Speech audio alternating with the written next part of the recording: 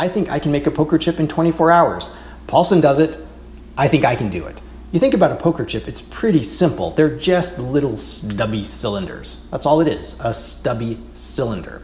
And we're going to use a lot of science and math and figure out what goes into making a poker chip.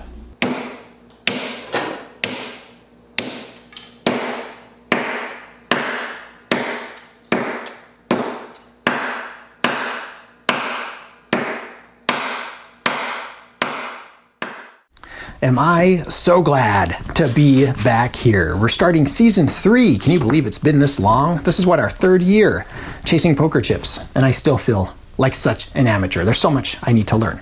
So what are we looking at here? To start the season out, we're going to start with some Marion Pro Poker 100% plastic playing cards made in Taiwan, blue.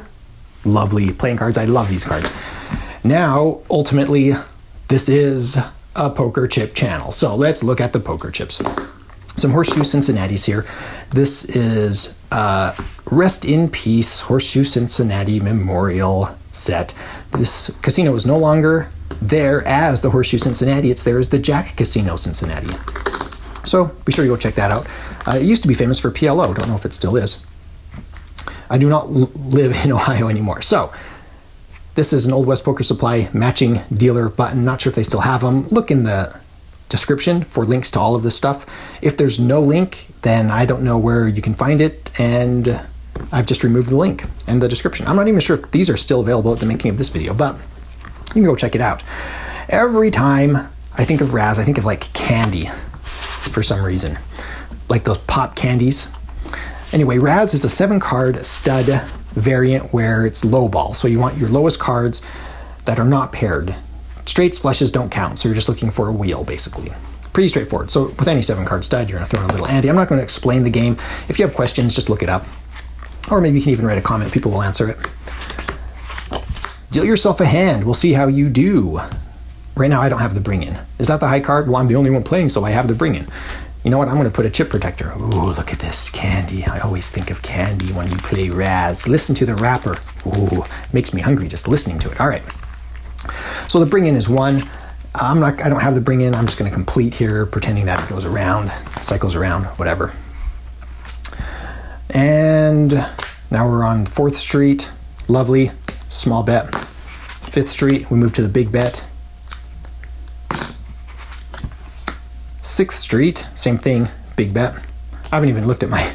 I don't even know what I have under my fabulous Kit Kat right here.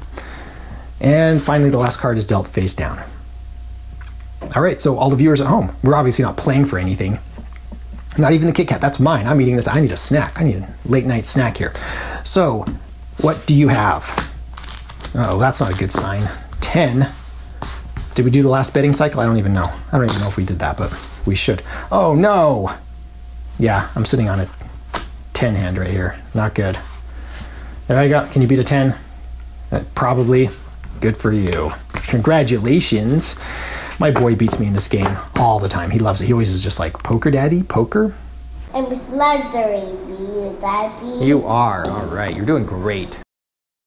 And after some surprising research and maths, I came up with the perfect formula for our homemade custom poker chip. When we're doing this season, we're going to change a few things. Number 1, the episodes are going to be a combination of several video segments. Those segments may or may not be broken out into separate standalone videos throughout the week. So the PCR in particular is going to be the poker chip review released later in the week, probably the custom series and a few other series that we're going to have as well. So be sure you subscribe. It's free. Just subscribe and you'll get updates as to when I upload new videos. Easy to do. You can also support us on Patreon, and there are some other things that we're changing with the reviews. So with one thing that's always interested me is how to show the difference in static coefficient of friction. I've decided to just use an angle. So all we're going to do is take these chips, put one on top of the other, angle it, and then once they slide apart, we're going to take that angle and compare that to other chips. And that translates to how the chips feel, how they splash, and all sorts of interesting things. You're going to see some different things, and we've kind of simplified the poker chip review. view. And we're not just doing stock poker chips either. We're going to do casino chips, obsolete sets that are no longer produced, as well as stock poker chips, custom poker chips. We're going to start covering a wider variety of chips in the series, and I'm pretty excited about it. Now, that said, let's dive in to this review. Welcome to the PCR, the poker chip review of the Ascona by Sunfly Hybrid Ceramics. You can look at some information right here. It's a 39mm chip, and one of the new bits of information I want to discuss is the static coefficient of friction. So as we angled these over, they slid apart at about 26 degrees, which puts them right at the mean of our testing so far for all chips across the board, everything from metal slug chips all the way up to high-end Paulsons. We have some very reasonable chips when it comes to static coefficient of friction. They're not too slippery and they're not too sticky. So pretty interesting how that works. Now, the first thing that we always talk about is quality control. The quality control on these is very good, which is saying a lot compared to other ceramics. Ceramics generally have a very high standard of quality, and these are no exception. Looking at some things here real quick, looking at the centering of the edge spots right here, you can see they're a little bit off. They're not perfect. Remember, they're poker chips, so you're gonna have hundreds of these. The labels are all very, very close to centered, near perfect, and the face printing is also very, very near perfect. So I would rate these slightly above average when it comes to quality control. Color rendering, everything seems very, very consistent. Weight, width, thickness, all of that, exactly what you'd expect. So, no complaints about quality. Let's talk about design. Now, we're going to have to sort these out in a numeric order because there's somebody who is obsessive compulsive who needs to see these in numeric order. And it's always funny how pedantic people are. You're talking to somebody conversationally, be like, oh, I'm so OCD. And they're like, you're so OCD, and that means you're so obsessive compulsive disorder. You're not a disorder. It's not. You're just like, oh my gosh, I was being conversational. Why don't you just shut up? So I guess technically you'd say, I'm so OC, if you're being really pedantic. Thanks a lot. All right, 500, 1000. Earlier today, I took a picture of the 500 mixed in with the 10,000s just to see how clear it is that that's a 500, not a 10,000. Are those going to be in play together? I don't know. We're looking for the 5,000. The 10,000 is just really lovely royal, maybe not royal, but a rich purple color. 100,000, 25,000, 50,000, and the 25,000 right there. There you go. Look at these large denominations. Lovely tournament set right here. Is that beautiful or what? Is John going to complain about the colors? He always complains about the colors. But today is no different. The 100. Okay. Let's look at some 100s. This is a really rich black. This is a nice rich solid black. This is a rich solid black. I wonder which one of these kids is doing her own thing. His, her, whatever, own thing. One of them. I wonder why they just didn't make it black with white embellishments. Come on. That's all we ask for. Is that too much? I'm sure if you call them up, they would probably customize something for you specifically. Now, talking about edge spots is one of the most important things about design for me, especially with a ceramic. These edge spots are on the edge of the chip and not the face. Thank you. There are so many chips that try to mimic a mineral clay chip, right? Where the clay is inserted into gaps that are cut into the chip and then they're compressed, right? And so obviously they go from one face through the edge to the other, and you can see it right there all the way across. Ceramics, when they try to mimic this, it really bothers me. It's not a clay mineral chip, it's a ceramic chip. So there's nothing removed here. It's just they use dye sublimation and put this color on this blank, and look at this. It just looks horrendous in my opinion. Oh look, it doesn't go through. Oh look, it doesn't line up. Oh look, this one's not even close to being lined up. Oh well, if you pay for edge spot alignment, yeah, really? Get out of here. Not going to do it. Okay, so the Ascona, it's like it doesn't have an identity crisis. It knows, hey, we're hybrid ceramics. We're going to act like hybrid ceramics. Edge spots, clean. Design, clean. Look at this. It's a very clean, clear design. No denominations, specific denominations, so no dollar or euro or anything like that. Glossy label you can see right here. So I have very few complaints about this. Overall, I would rate these very highly. Now, that leads us to purchasing the chips. You go to their website and you think, hey, look, there are some reviews. So you read the reviews and then you realize, oh, these are written a minute apart. They're all about the same length with very similar verbiage. Sounds awfully contrived to me. But I'm not going to judge these chips based off of those written reviews. I'm going to base my review off the merits of the chip itself. And the chips themselves are very clean, very good, very nice.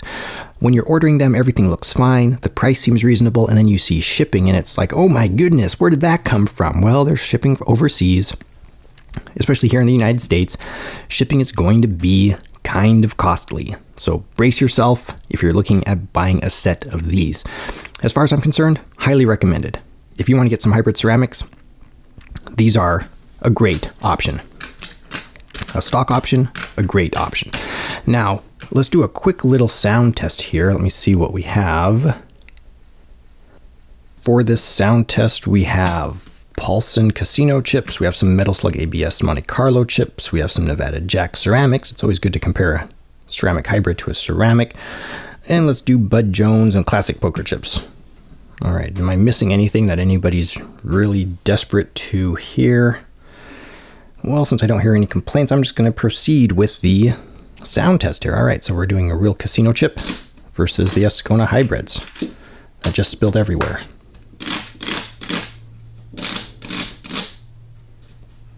Interesting. ABS metal insert chips.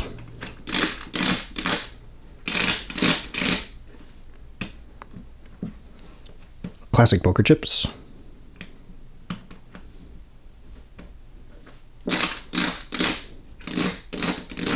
These are the Atlantic Club Hot Stamp stock poker chips from Classic Poker Chips.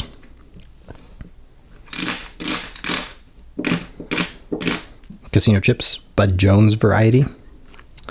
And finally, some ceramics. A little difference there. I hope this review was helpful.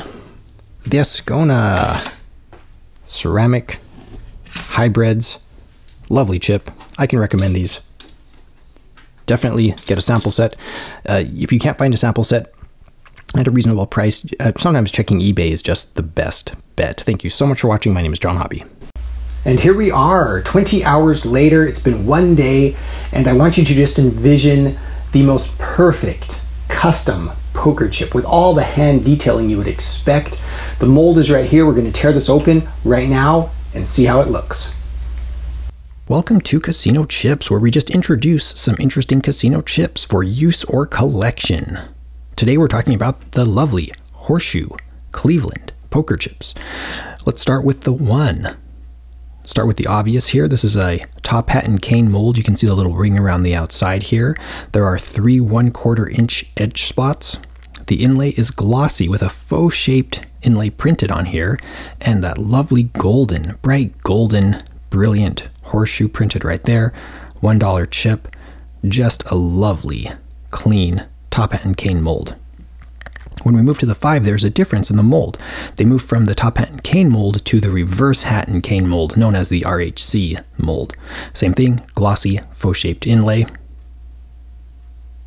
The edge spots are double 1/8 inch edge spots, repeated 3 times.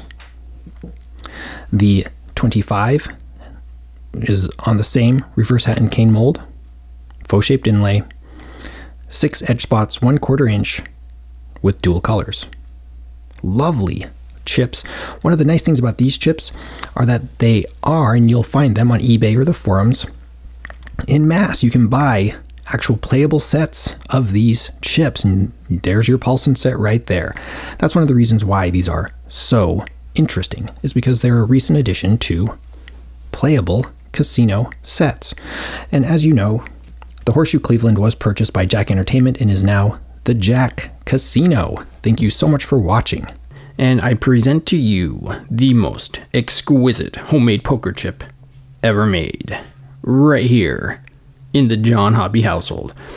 Now, when my 4-year-old saw this, he's not a poker chip expert. He doesn't know what he's talking about. But the first thing he said was, "Poopy, Daddy, poopy?"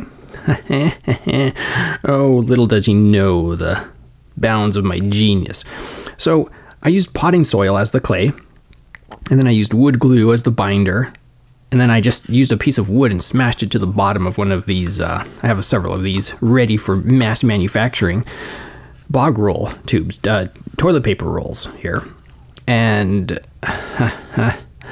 this is what I got. So I tore it open and found this. It's almost flat and almost circular, and I'm not saying this is terrible. I'm saying I think we might be able to do better in the next episode. And come to find out, after I Googled it when this was drying, potting soil doesn't have clay in it. It's just all 100% organic matter. Very natural. Kind of goes back to what my son said about this. This is quickly becoming the poopy 25-cent poker chip. I'm going to wash my hands.